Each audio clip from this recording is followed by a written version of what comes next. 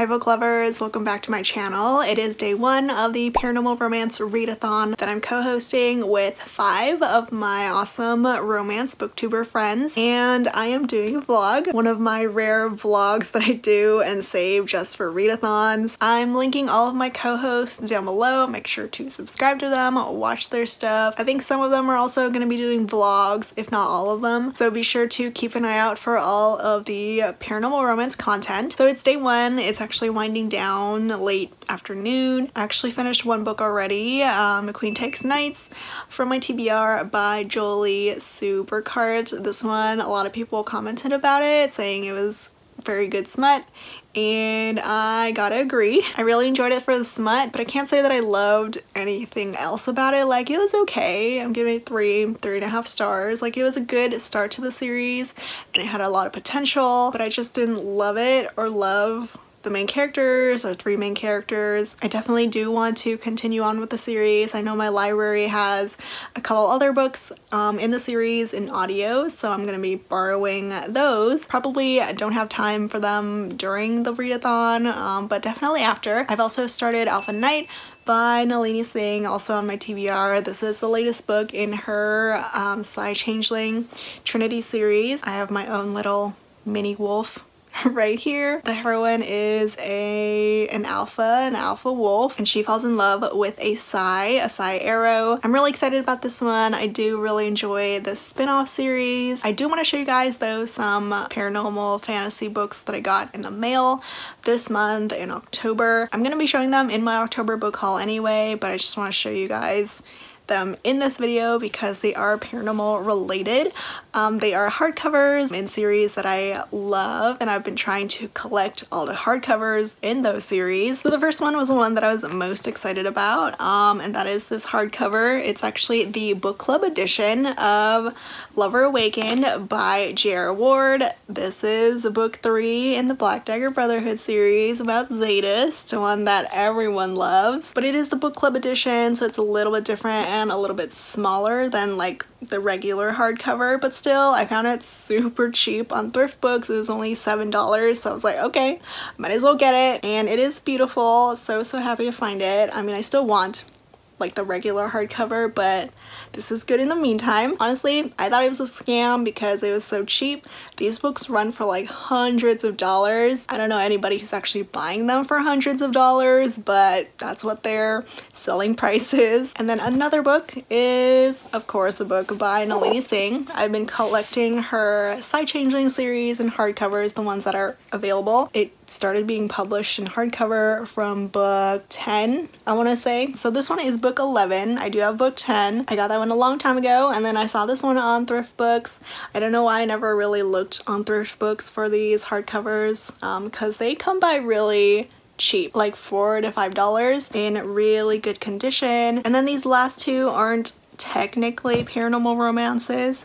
I consider them urban fantasy, but I do know a couple of people are going to be reading book 1 or like books in the series for the readathon, and that is the first 2 books in the Fever series by Karen Marie Moning. This is Dark Fever, book 1, the hardest one to find in hardcover, but I found it in perfect condition. And then book 2, Blood Fever.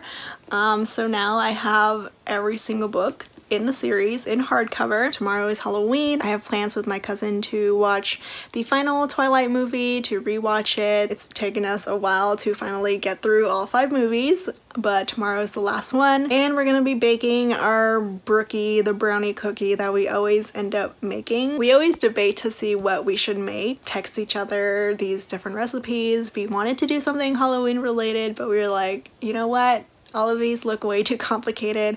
Let's just stick with our brookie, the one that we know how to make. We're gonna try to make it Halloween-ish, but we'll see how that works out. So that's it for today. Probably won't update anymore for day 1. Just gonna try to read more books that I can. The next audiobook that was on my TBR that I'm about to start now that I finished Queen Takes Nights is the Maria Vale book, The Last Wolf, so hopefully I enjoy that one, and I'll see you guys tomorrow. It is day 2 of the Paranormal Romance Readathon. I'm here with my little boy who's just sleeping this Saturday, and my cousin is on her way over so we can start baking. I mean, hopefully they turn out okay, so that should be fun. Right, boo?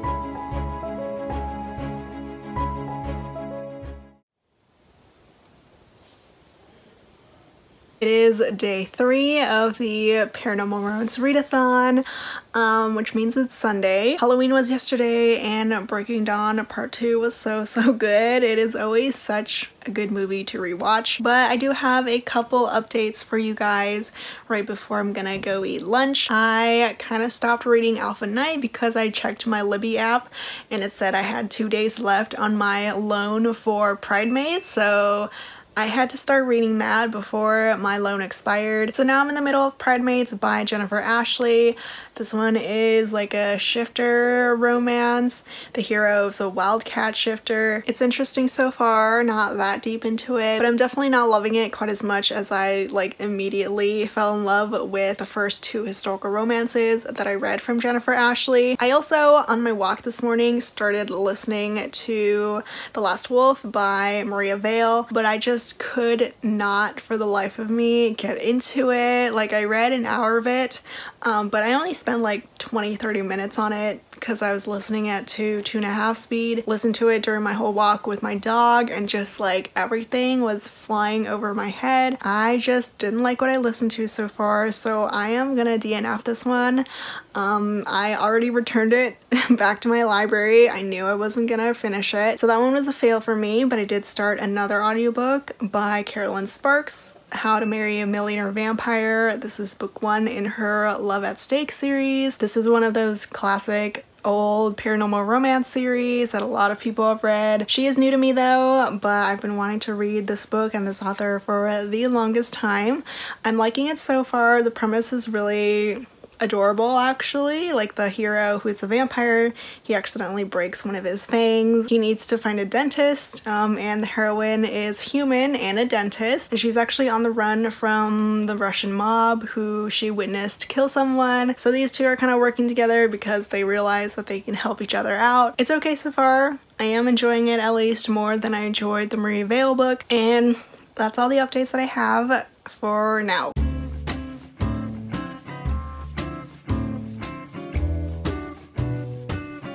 Today was not quite as productive as I wanted it to be. It is still day 3. I didn't read much of Pridemates. I did listen to more of the Kerrelyn Sparks book, and that one's still going fine. But instead of reading like the new books on my TBR, I ended up rereading a book today. I was in a really big rereading mood. I always love rereading old favorites or like angsty, grovelly romances. Those are the 2 kinds of books that I gravitate towards when I want to reread stuff. But I at least did reread a paranormal romance, one of my favorites. That is Lothair by Kresley Cole. This book is one of my favorite vampire romances. It is so good. I reread it every once in a while. It gets better every single time, but it had been a while since the last time I did reread it, and I almost forgot how funny it was because Lothair, the vampire anti-hero, just cracks me up every time. So I pretty much spent the day rereading this one.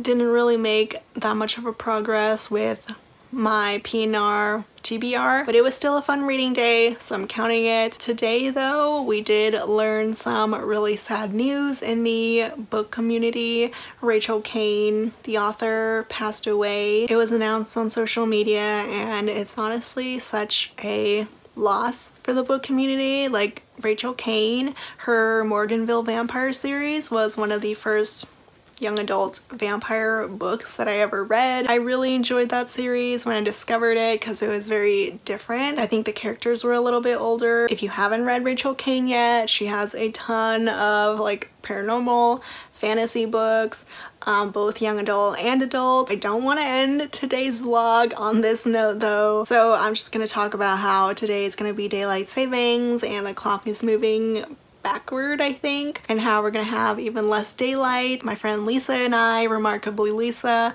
we always talk about our struggles, well, her former struggles, my current struggles with like lighting in the background, how we film during the time that the sun starts to set, and now that it's daylight savings, the sun is gonna set even earlier, which means I have to film even earlier. So just some booktuber struggles. This is probably the time for me to actually invest in like a ring light or something.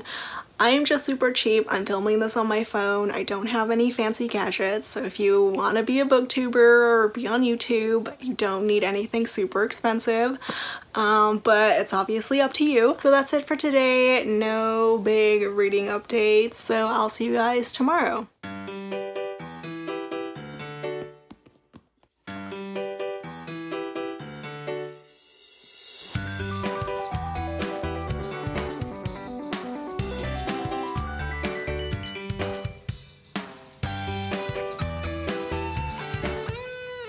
It is currently day 4 of the PNR Readathon, which means it's Monday. I have some book updates. I finally finished another book. Finally finished the audiobook for How to Marry a Vampire by Kerrelyn Sparks. This one, I know it said it was okay or like it was going fine, but I ended up liking it less and less the more I listened to it. It was very clearly like an early 2000s kind of paranormal romance, and it just didn't age all that well. And honestly, it was a bit too long, a little bit too boring towards the middle. And I also thought it was hilarious that these vampires have these mental orgies, mental orgy vampire sex. The vampires in this world, they have covens, and then within those covens, they all have sex with each other, but it's all mental, like in their heads. They don't actually do it physically with each other, but as soon as two people start having mental sex, anyone in the coven can join in, like just knock on that mental door and invite themselves in.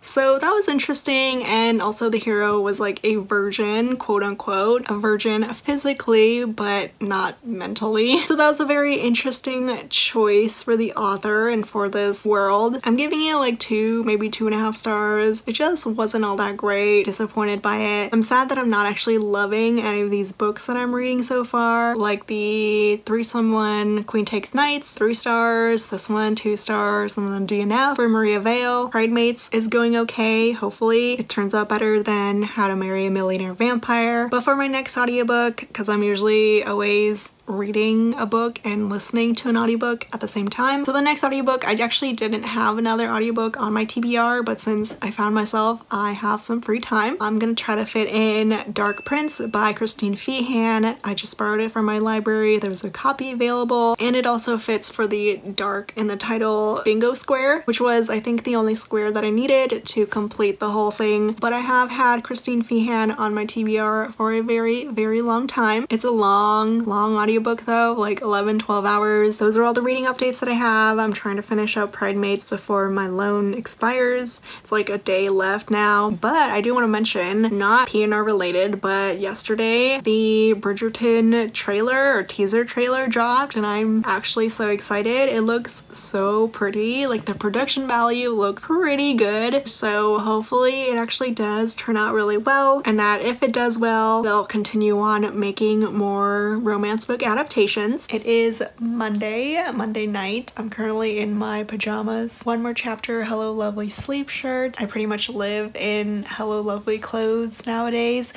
But today I got some exciting book mail. I already opened it because I am the worst and super impatient. Like I always open them for Instagram and post there, and then I'm like, oh wait, I have a YouTube channel. I should probably also do that there. But I already opened it. It is some goodies from Valentine PR, which is a PR company that I love working with. They were super nice to ask me and asked me to ask the other co-hosts to see if we wanted some paranormal romance paperbacks, and of course we said yes. So here is what I got. Spells by Kristen Proby. This is book 2 actually, Shadows, book 1, Bayou Magic series. This is a PNR series set in New Orleans. I don't really know the specific type of PNR, maybe witches or something like that, but it is signed. It's super nice of the author to do that. And then book 2, which is strangely matte.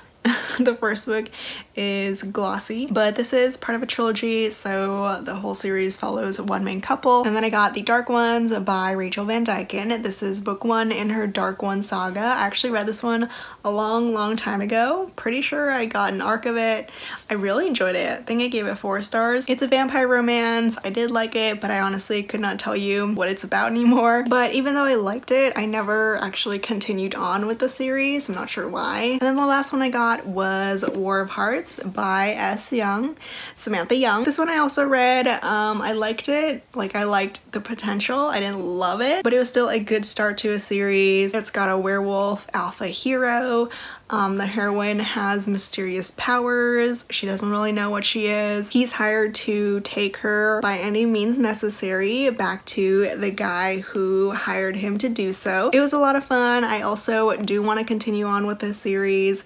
Book 2 is already out, and then book 3 is coming in mid-November. This is another series that I need to keep reading. And then also along with these books came a lot of candy in this trick-or-treat bag. Lots of M&Ms. One actually exploded in the box, but lots of goodies. I actually didn't buy any for Halloween, so this is perfect. But I'm finally reading Christine Feehan, Dark Prince by Christine Feehan, and I'm actually enjoying it a lot. The audiobook cover though looks absolutely ugly. I don't know why. I posted it on Instagram, and then someone told me that a lot of her earlier books, or like the earlier books in the series, are very old school, and I was like, yeah, I could kind of tell from their first meeting, where the guy is a bit forceful, very alpha, like old school alpha, which I'm fine with. It doesn't bother me as much as it used to in the past, but it is a paranormal romance centering around these creatures called Carpathians. I'm also making my way a little bit more with Pride Mates by Jennifer Ashley. I did think it was interesting that the hero prefers to have sex in his shifter form. I was like, oh, never really see that in a shifter romance. But that is the book that I'm gonna be trying to read more of tonight. Oh, I almost forgot. I also got another paranormal romance book in the mail today. This was a total surprise. It's called Bane's Choice by Alyssa Day. This one is a fairly new release. There's blurbs from Janine Frost and Gina Showalter, the big PNR names. But this one is a vampire motorcycle club book. So this actually does sound great. It was sent from Entangled, so thank you Entangled, and also thank you Valentine PR for the lovely paranormal romance package. And I will see you guys tomorrow or whenever I update this.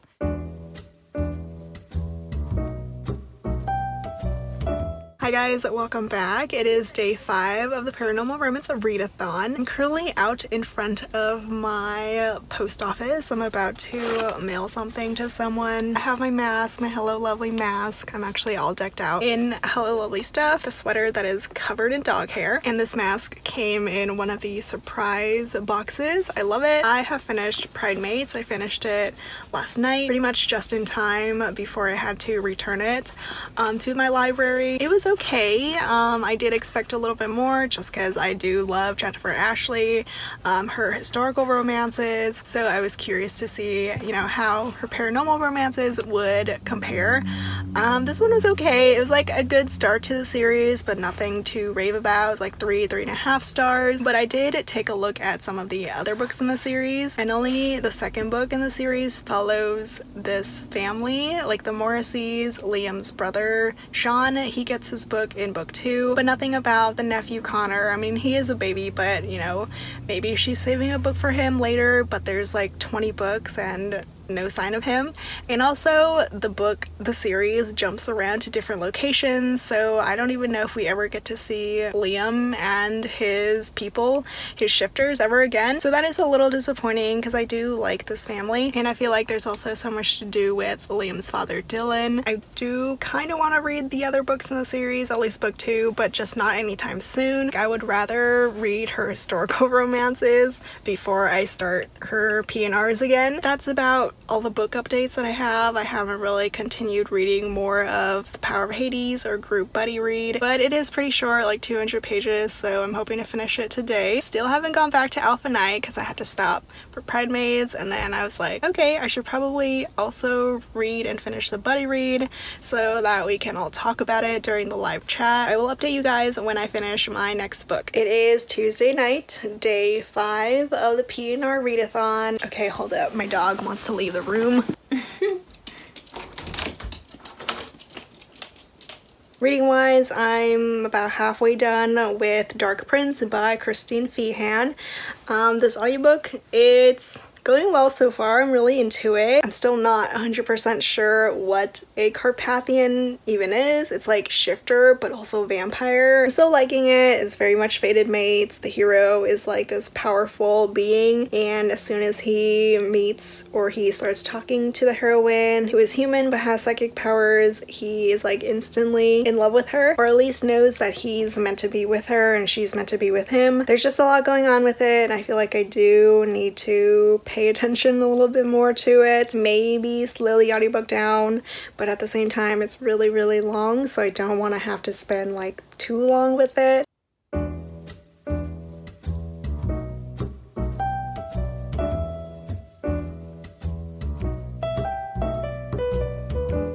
Hello, so Paranormal Romance Readathon is officially over.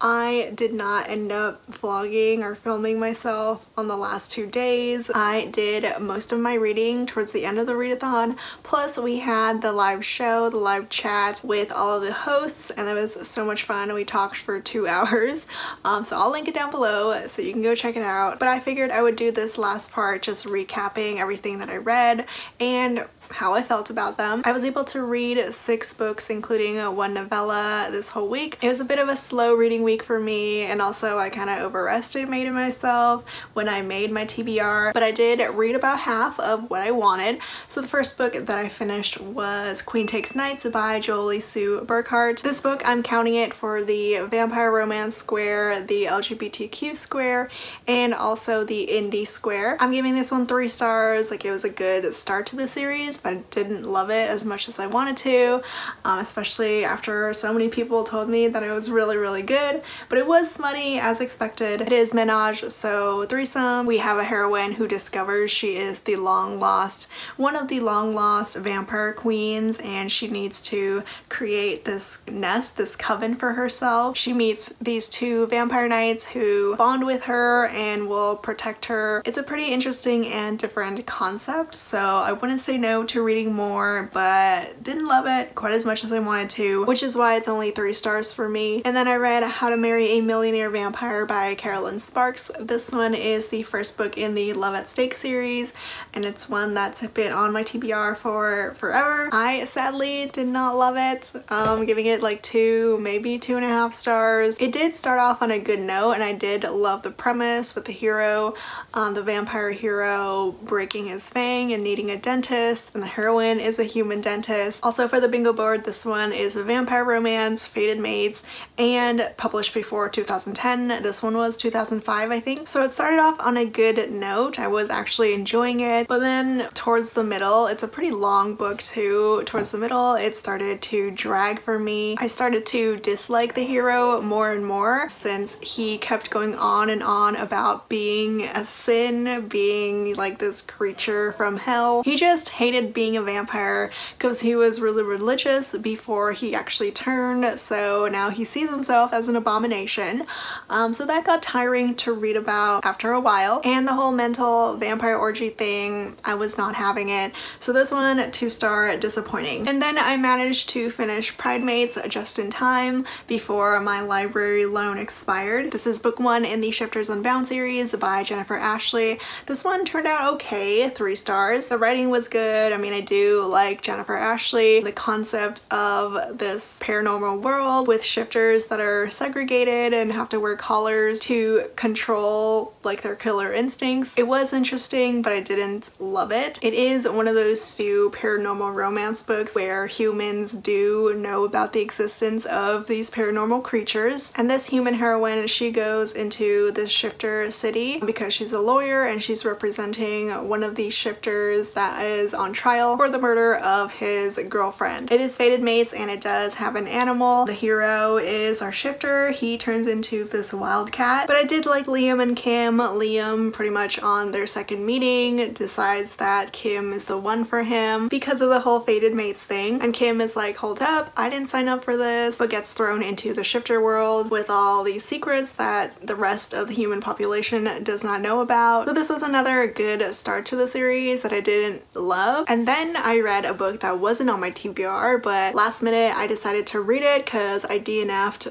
the Maria Vale book, The Last Wolf. I tried to listen to that one, lasted an hour, and just returned it early. And because I didn't have another audio on my TBR, I decided to borrow Dark Prince by Christine Feehan, which is one of those old school classic paranormal romance series that I hadn't read yet. But this one is finally one that I did enjoy a lot. I'm giving it 4 stars. It is kind of a long book, but I did love the romance. It is Fated Mates and it's also published before 2010. It kinda is a vampire romance and also kind of has a shifter. The series is about these creatures, these ancient paranormal powerful creatures called the Carpathians, and they're kind of part vampire, part shifter. They just have a lot of abilities, including what vampires have and what shifters have. And when a Carpathian male goes out of control, like he can't control himself anymore, he then turns into an actual vampire. It is an old school romance, so the hero, he's an alpha hero and does what he wants, and as soon as he meets or connects his mind with the heroine, who is human but has psychic abilities, they start talking to each other in their minds, and he claims her for himself. Mikhail, the hero, is the prince, the leader of the Carpathians, and the Carpathians are a dying race. He is very over the top and possessive, which is nothing, you know, really new in a paranormal romance. There is quite a lot going on in this book. Mikhail's sister was murdered and he's trying to find the people who killed her. He's also trying to find a way to stop his race from dying. But overall, I did really like it. I like this world. I'm excited to read more of it, even though there are so many books in the series. I actually debated between reading this one or Fantasy Lover by Kerrelyn Kenyon, another old school classic paranormal romance, but I just went with Dark Prince so I could check off the box with Dark in the title. And then I finally got to our buddy read, The Power of Hades by Eliza Reign and Rose Wilson. This is the first book in the Hades trial series, and I sadly did not love it. It was a 2-star read.